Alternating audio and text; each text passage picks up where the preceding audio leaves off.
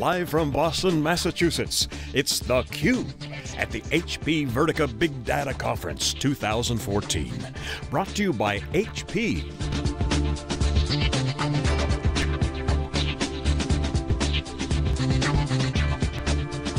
With your hosts, John Furrier and Dave Vellante.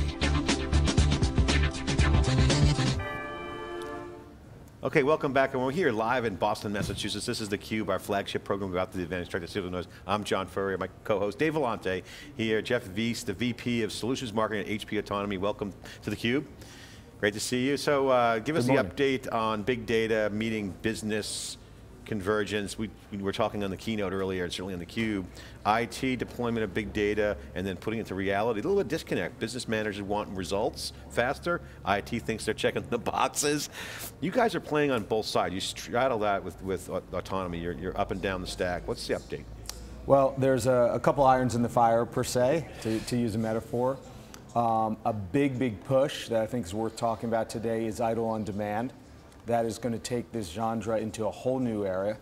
But in addition to that, we're seeing the emergence, and I think you start to see this when markets start to mature and grab hold of purpose-built applications. One big bet, and we're showcasing it here, is a healthcare analytics big data platform, specifically for looking at clinical data. Not as a turnkey full solution, but as a platform that others can innovate around. And that shows you the spectrum from something that is far more accessible, that developers that would never touch a technology such as idle in the past can access, and then something that you can take directly to line of business managers, in this case in healthcare, and have them be productive in delivering results in weeks. So on the analytics side, I got to ask you, because this is something that we've been talking about. We've been talking to Jeff Kelly, who's did this big study, and you know, years ago, Mike Olson, who was the CEO of Cloudera at the time, was like, "Oh, the application economy's coming." We just never saw that happen. There was never a tsunami of big data apps. It simply was the killer app of analytics. Certainly, visualization and analytics seem to be the primary game in town in terms of value. What do you see coming down the pike? Obviously, you see that as well, or not. Share your opinion on that. And then when are the apps coming in, or is just big data going to be native in all this? Well, yes and yes, I guess, okay? So good political answer. I've been in analytics a long time, and there's a lot of inertia. And inertia doesn't go away quickly by any means. So there are IT organizations that have made substantial investments, data warehouses in the tool sets. And I've seen again and again where you bring in an app, maybe a proof of concept, you show it to that line of business manager, their eyes pop out, the value is immediate, and you think, this is going to be smooth sailing, okay? We can just mail it in at this point. And then what happens is you show it to IT, to the practitioners, and the first question isn't, what value do we get it, how quickly can we scale it, it's, what technology to use and how can I build it? And that in a nutshell captures, I think, the roots of where we come from. Now, what is going to change that from doing it kind of grow your own? Well, you need IT because you need the data, and the data comes from those resources within ID. That's what big data is about. In fact, going to more diverse resources. So it's not about, even if you move to the cloud, cutting out IT, it's really about embracing it. But for me, the change that we're seeing is taking solutions that are far easier to weave into your apps and making it intrinsic to the apps themselves. And that's where it was a yes answer, is that, you know, things like search, nobody's running around saying #1 priority is enterprise search, but if you can't find the right data and the right relevant information, what's the point of doing any of these big data apps? It's now, though, that those kind of capabilities, not just search, but other functionalities need to be intrinsic and accessible. I mean, search is a great example. We were talking earlier with Etsy and also with Wayfair, e-commerce companies. They're seeing the search, they analyze the search like it's nobody's business, because that's key and important part of their thing. But it's not coming from Google anymore. It's coming from apps and all these different omnidirectional points out in the web and the internet. So that's certainly a big shift, right? So whether it's enterprise search, there's a new vectors of discovery That's a huge thing. Now it seems like that's a big data problem, but it's not a big data app, or is it? This is the weird thing. It's like, what is big data? Is it a category, or is it just native in everything? Well, the search is going to be fundamental to every enterprise app, and we all know that most search stinks. Right? And you're being kind. And it's early in the morning. Right, So I mean, it's right. Most search is just absolutely horrendous. It's useless, essentially. And what a lot of people don't see is, and especially consumers and line of business people, is they go to Google, they search on the web, they use Siri, and they get a great result. How many times do you go past the first page of a Google result? But when you're dealing with enterprise data, where you didn't have 5 million people searching before you and searching for one thing, a link, a hyperlink that is being refined again and again. When you're going to enterprise data, you have to look at the payload. You're usually not looking for a link. And you're right, you go to that proverbial white box and you're usually wasting your time. And that is why we're doing idle on demand, because this is about contextual search. You see a lot of terms thrown around, but it comes down to the simple idea that I have to interrogate the data, I have to understand relevancy, there's a distance between ideas of unstructured information, and I have to have the right technologies that's going to find that. Very different than running a popularity contest, which Google does very well, but that's all they do. And you're suggesting, I'm inferring from what you said, Jeff, that the idle on demand gives you scale and gives you data and insights that you can then apply to improve people's enterprise search capabilities, is that right? Well, I think it's a game changer, and I'll tell you why. We've had idle for over 10 years, and it powers some of the most robust applications, e-discovery, compliance archiving, heavy-duty stuff. But it's a heavy-duty app. You need a lot of hardware. You need to do what we call build the index. You have to analyze the data, usually in batch mode. Once you have that index, and we manage in place, so we're not shifting the data around, which is another key part. I think a number of the actors, John, they're moving the data to analyze it. So they're saying, as long as you put your data in our little piggy bank, our data repository, all's good. That's a deal breaker, because you're going to move the data, forget it. For big data, the size why of the data. Why not move the compute to the data, or move something else around? Well, or how about if you can link and point to where the data is, so the data can be diverse. But and we've managed in place for a long time, so that's not an issue for us. But I tell you what was the issue: the computational intensity of building these engines into your app. That, unless you have a really, really thorny problem, wasn't doable until now. Now, idle on demand is where we took those functions in idle and created APIs. Cloud-based APIs, a simple call. Today it's stateless, we'll move to stateful. There's 26 APIs ranging everything from basic search to face detection to finding similar documents based on context and not keyword. You could not get those until this year unless you put that engine into your application. Now you can make a call to a private or cloud-based application with idle on demand, and now that means I can take what I would have had to put literally thousands of man hours into developing. Now it can be an API call through a web app. We were just having a very inspiring conversation prior to get here, Jeff, with Alan Nance from Philips. Huge company, obviously they spend a lot of dough on services, and of course, you guys are a big supporter of those guys, but the issue he has is, clearly I asked him all this transformation stuff. I said, what's the outcome in all this? If all the stars line up and you pull the string and everything happens, what's the objective? What's the outcome? He said, I just want to get closer to the business. And that's the big data challenge with the analytics, right? It's really, do you agree? Well, and it's not obviously cliche to say that, everyone wants to get closer to their business, but how do you make that happen? What's your experience? Well, you don't, there's two sides of it, I think. One, and you see a lot of focus on this, is doing what you already understand faster.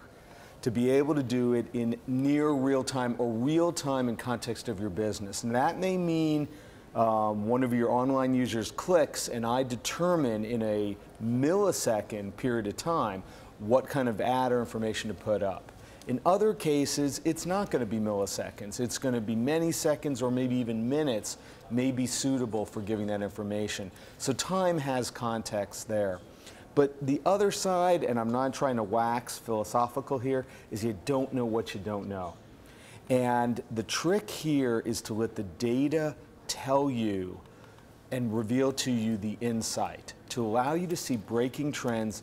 Often we refer to this as looking for patterns of information through weak signals. Now that is a very, very powerful concept. And if you want to get closer to your business, I would argue, yes, sometimes it can be reporting in the general sense. Sometimes it can be clicking through your supply chain and trying to understand and have transparency all the way through and understanding in minutes what may have taken several weeks before. That's part of it. But I would argue that is balanced out or maybe even overwhelmed by the ability to look at weak signals in your data to understand your customers, understand how you're operating, and act on that before your competition does. That to me is the game changer. That's what big data is really all about. And that's something you can only do if you have the right technology and you have the data sets to be able to bring that image together.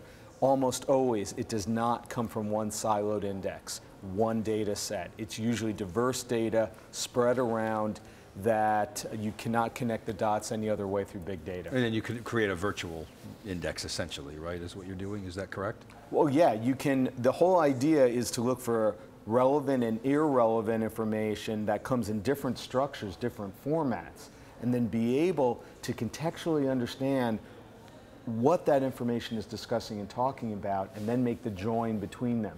Not that you're merging it together into one big MDM, but you're starting to connect together something as simple as a Twitter feed and your customer support emails, right? I can't tell you the number of companies I talk to.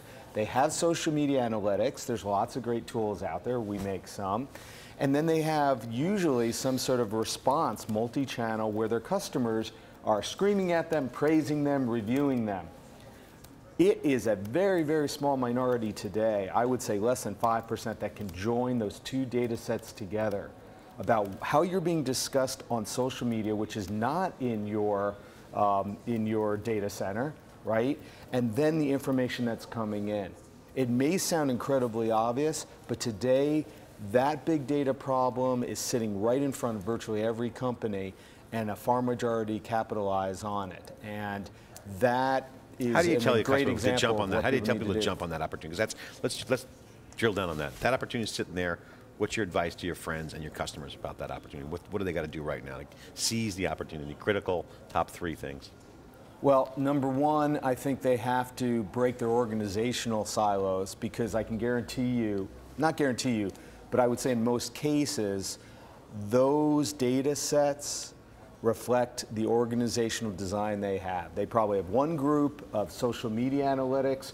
Probably the average age there is 16 because they understand that technology. And then there's probably another more ERP classic traditional data set behind those glass walls running the financials, the heavy duty mission critical systems. You got to mix it up. And so number one is mash up your organization so that you are not siloing your data like you are your organizationally. And then I would say number two, you have to start finding that right platform.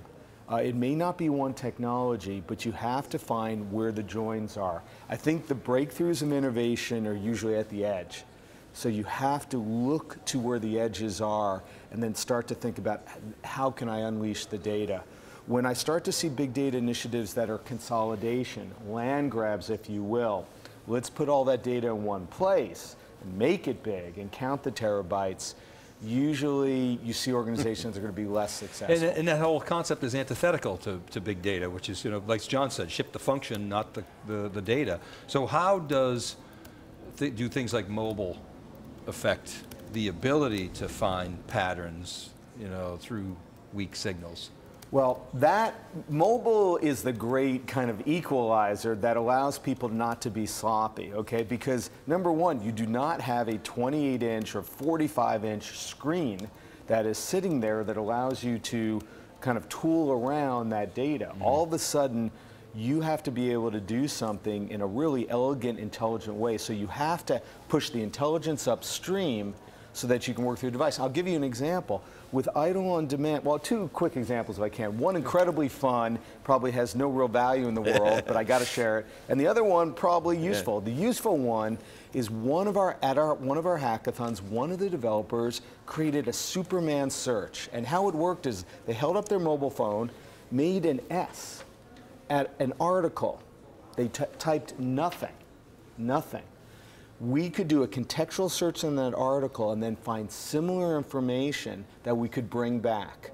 No keywords, no metadata, and all you needed was a finger, a digit, a stick, and you could do a contextual search, okay? That shows the power and the necessity of mobile, where maybe if I had a big screen, I could be clicking around, I could be bouncing around, I could be lazier, I could be sloppier. So that's the good example. The one that's fun and probably doesn't have any real value in the world, but blew us away at the potential of bringing this into mobile footprints is one of the hackathon teams had a Nerf gun. The infamous Nerf gun that shoots foam darts. This one was electronically operated. They slapped a Raspberry Pi board on it with a camera. The Raspberry Pi had a Wi-Fi interface so they could make an API call to face detection. They pointed the camera at several people and triggered them, or tagged them rather, as good or bad people. And then they walked around the room after doing this with this Nerf gun. It would look at you and then automatically determine whether to shoot you or not. And it scared the heck out of people. They did this in one day. They did it in what you could argue a mobile footprint, not a phone, but in this case, you know, a piece of weaponry that was obviously a toy, to show you how they could bring face detection, image analysis into a footprint that, while in one sense was funny, in another sense gave you a sense of what you could bring to a footprint that you couldn't do before. So I think we're at inning one, out one of a long game that's about to come, where we're going to see applications enhanced and powered by big data capabilities, but in ways that we generally didn't think about. This is far, far different than running your ERP report to see your supply chain optimization in 30 seconds instead of 30 minutes. That has value, but what I'm truly excited about is this next genre of capabilities. And that's what idle on demand's all about. That's our big bet on big data. I think it's more than lots of data faster. I think it's really about a new generation of apps. So I got to ask the cultural question, because you've been in the business for a while, and Dave and I were riffing on this in the stages when we introduced this concept of born in big data. Really kind of just pivoting on the mobile first. Microsoft's got this thing called cloud first, not that they invented that, but that's their drumbeat right now. So we have the notion of data first. So this born in the cloud, born in big data mindset, the kids, the young guns, or the new folks who are coming in without the baggage of IT, clean sheet of paper, they're looking at no barriers, they're born in big data. Is that the future? Is that the requirement? Are you seeing, I mean, consider this born in big data and not born in big data. And if every tool for the job, there's a tool for every job, well, if you're a hammer, everything looks like a nail. So you don't go in with this, right? So what's your take on this? So how do you balance that new generation of users? The new generation just comes to our hackathons, okay? We need to get a lot more kind of silver-haired people at hackathons. What is the born on the big data? Describe it in your opinion. What is the culture like? Well, they think differently. They think differently, and they are far more risk-taking in terms of looking at data sets and not feeling like they can screw it up. And they're far more judgmental about the value of the data in ways that I think the previous generation viewed data differently. I think the previous generation thought the closer you are to the data center, the more valuable, the more trusted. I think this generation thinks opposite. I think when they look at the cloud, when they look at social media, when they look at the interactions that are there that are unmanaged, they actually put more credence in that. And the closer you get to the data center, and this is a little extreme, I'm painting a black and white, I think the less credible, the less timely they think that data is. So it is a reverse mentality of outside in versus inside out. And that means where they start with big data starts at a different viewpoint. and they are polar opposite. And if I had to capture so app down to infrastructure, so maybe that's app view. Well, that's the second thing, is they don't really think data app, okay? I think the previous generation thought, I build the app, it maybe consumes some data, and then if it's a good day and the sun's shining, I'll do some analytics. I'll deliver some insight. And usually it's in the form of reporting to just validate what you already knew. They don't think in those kind of parsed-like terms. I think they think about the in the moment. What experience can I deliver? And then they build out from that standpoint. Naturally, that plays in the consumer. I think the big question is, as Siri invades the enterprise, as these tools move in, and I'm not just talking about nice user interfaces, but I'm talking about allowing anybody in that organization, obviously with access rights, which is key, to be able to get the insight, to be able to find the truth. That is very threatening, not just to IT, but probably to every CEO down. Because knowledge is power, and I think that is the wave that's coming with the new upstarts. Yeah, let me see that result before you send it out, kind of thing. Where are we, Jeff, with idle on demand? You mentioned 26 APIs. Where are we with customer uptake? What kind of metrics can you give us? Well, if I can say so, this is HP being not HP, okay?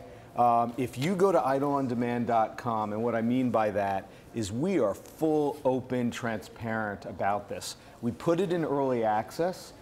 It is available with no monetary commitment. You just log in and join the community. We have over 3,000 developers in the community, growing at about 30% per month. So huge growth and huge interest. And it's not that we have the only APIs in town. I don't want to claim that, but I would say we have the most robust, diverse API set that you can find. You'll find one guy that does enterprise search, one guy that does face detection, one guy does this. You go and see these 26 APIs, which are going to grow to over 50 by year end. And introducing pipelining, introduce advanced capabilities, so it's more than just an API call. The feedback we're getting from the developers is we haven't seen this treasure chest of capabilities in one place ever. Yeah. And so what you're going to see, to answer your question, is top coder challenges. We're pumping a lot of money. If you're going to buy stock in Top Coder, because that place is just a mecca. It's a petri dish for developers to come in and engage. And man, does it make big companies like us honest. So there's Top Coder initiatives going on. There's hackathoners going on. We have the Idle Innovators Contest going on. We've opened up the kimono to engage not with practitioners that are obviously critical to HP's success and HP's business as an infrastructure company, but in this case we're talking directly to hardcore developers. And you go to Idle on Demand, you play with it, you give us feedback, and we are doing innovation really from the outside in. I've never seen it in HP. Every analyst I talked to said they have not seen this kind of approach in HP. You know, it's always been grow it in HP labs, have a lot of PhDs, and then show it to the world. This is the other way around. You know, Robert Young-Johnson, we've interviewed a bunch of times. We love having him on theCUBE. He's one great guy, but he's very talented, great content. But one thing we noticed with what he's doing, what Autonomy's doing in the Vertica is, you guys are aggressive. I mean, you're like doing the HP thing, saluting the HP flag, I get that, things going on there, but you're on the ground making things happen. You got Chris Sellon saying, hey, don't ask us, ask your peers. I mean, this is the new way to do business. I mean, and this is, you're not only eating your own dog food in the sense of, you know, to use that expression with the product, you're actually walking the talk on the culture. So, you know, I think you guys are doing a great job. I think you got to get the word out on the visualization side, and the interfaces are everything. I agree with you.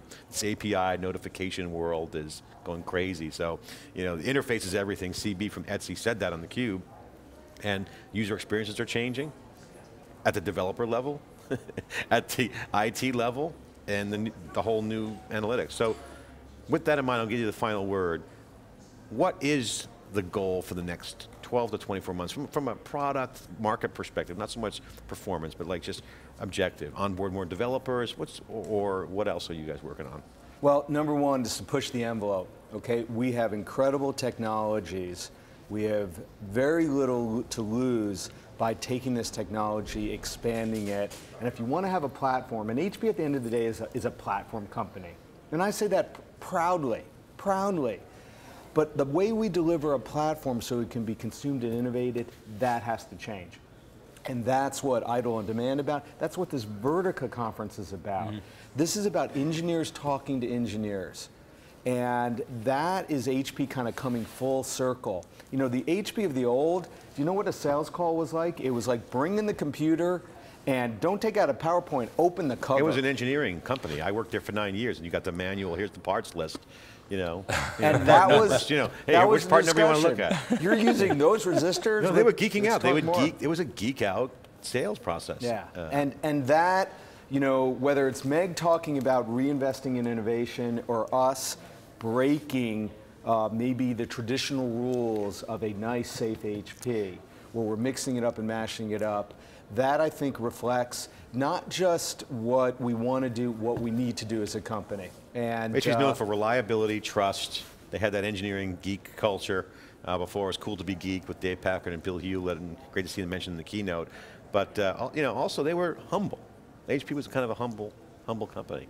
And well, you know, when you're humble, you can be humble for a couple reasons, right? When you're not humble, it's either because you have the best mousetrap in the world and just everybody else is going to find that out. And if you can pull that off, all the credit to you. But there's a lot of people that are not humble, if I can be polite, that don't have the goods. Okay? They have that's why theCUBE exists. We want to highlight that. That's what we do. Well, there you go. Well, the customers highlighted. We had the Philips here basically called out, laid out who had what. And, you know. There's nowhere to hide anymore. Nowhere to hide anymore. So when I talk about HP being aggressive, it's also we want to have the goods. HP has always been a company that prides itself that we deliver real stuff and we take care of our customers. And if you can do those two things, okay, and I don't know if that's a bumper sticker, you know, real stuff and customer success, but if you deliver on those two things and you're straightforward about it, then I think a lot of people can get a lot of value out of you, and that's what we're trying to do. It's just now we've turned on the turbo boosters, opened up the doors, and you're seeing an HP that is just beginning, and we're having a lot of fun doing it. And that's the big focus right now. Jeff, thanks for joining us on theCUBE. We appreciate it. We got to go. We're getting hooked on time, getting the hook. We are here live in Boston, Massachusetts. This is theCUBE. We'll be right back with our next guest after this short break. Thank you.